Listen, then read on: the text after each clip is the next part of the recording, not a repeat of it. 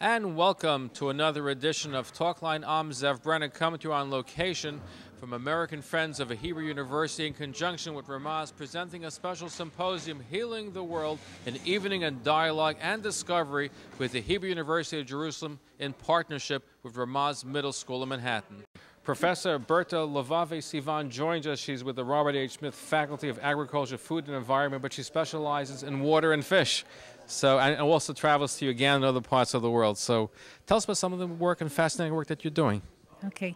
We have a very interesting project in Uganda, especially in Lake Victoria, where the Nile perch, which is a huge predator fish, was introduced in the late 1950s into the lake.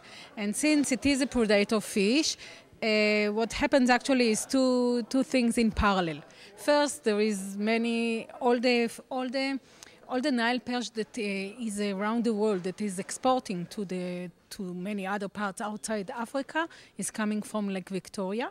The fish that we are eating, the Nile perch that you are eating in the Middle East, in America, in Europe, it all comes from Lake Victoria. But what happens also is for the poor people that used to live around the lake and used to fish out carps in order to feed their children, there are no more other fish. Only the fish has been depleted. Has been depleted due to the extreme eating of the Nile perch.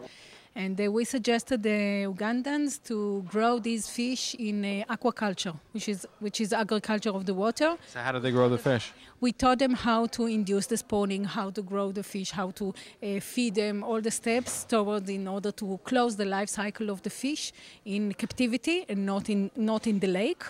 And 4 farmers from Uganda came to Israel and studied for a few months in a kibbutz how to do this. And since then, they are growing this fish in the farms. They are growing these carps in the farms in Uganda, and they send to some villages some fingerlings, small fish, fingerlings of this species, and it's a far away small village that usually is not connected to any electricity or something like this. They just make a large pond in the middle of the village, put these fingerlings of carp, and every few times a week, every mother will go out, will take out this fish, and generally this is the main source or the only source of protein for her children. Wow, so for the poor people in Uganda, that the lakes have been depleted, so by controlling it on certain farms, they have more access to the fish for their families. They have access to fish, which is the only source, because meat is very, very expensive. It's out of question. So this is the only source of protein that they eat. Wow. So doing very important work, feeding and making sure they have enough to eat using Israeli technology. Exactly. And you're teaching this at the university as well, the methods, the techniques. Yes, I'm working on fish physiology, endocrinology, and the reproduction.